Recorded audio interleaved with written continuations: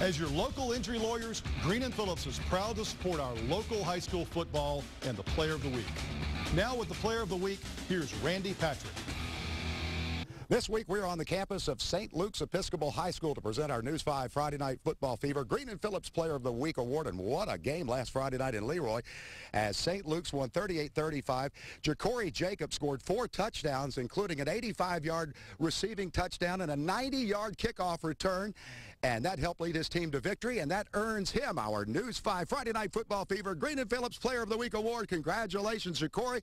Congratulations, St. Luke's.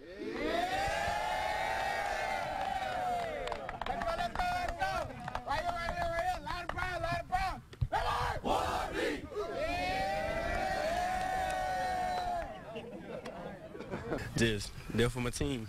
Need big plays. It was time to make a big play and made one. It turned into a match, and Ja'Cory certainly pulled us through when we needed him.